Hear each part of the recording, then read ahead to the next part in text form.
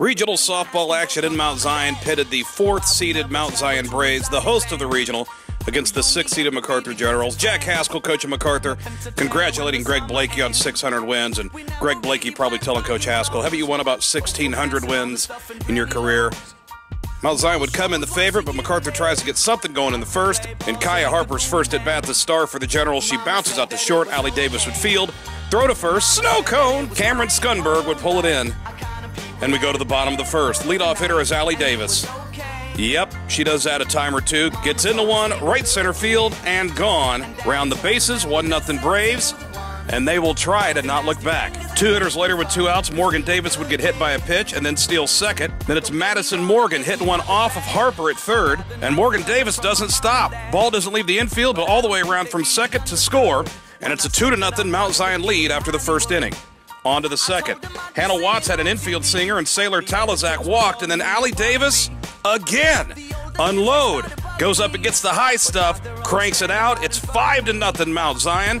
Little high-fiver from Greg Blakey. Bring it in, and Alli Davis has been the do-it-all in the first 2 innings, and Jeff Rounds is telling the Fink, yeah, I used to hit them bombs back in the day. You know, I was right-handed, but I could dial them up in old Beardstown. Oh, Jeffy. Staying in the second inning, Morgan Davis would rip one up the middle, scoring Dana Kennedy, giving Mount Zion now the 6-0 lead through 2. And now the nightmare third inning for MacArthur. Delaney Sarf would drop a bunt back to first baseman Alex Baltimore would shovel to the plate. That scored Watts. The catcher forgets it's not a force play. And then because I'm so bad at filming things, the throw to second ended up at the center field wall. And Sarf, along with the other 2 runners on base, would all score. And 2 hitters later, Morgan Davis. Crank it up. Third bomb of the day for Mount Zion. Leaves one out to center.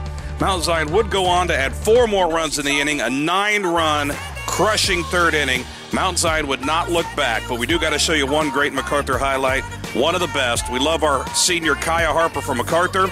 In the 4th inning, assumption is with 2 outs it would be her last at bat. Eventually it was her final at bat, and Harper dials it up, leaves the yard, power it out of there, and that would be the lone run for MacArthur. Coach Jack Haskell helped bring MacArthur back into relevancy the last few years, but it was certainly Kaya Harper that was responsible for a lot of that.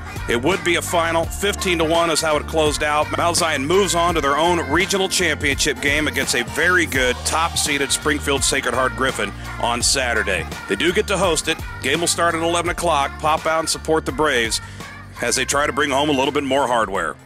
Thank you.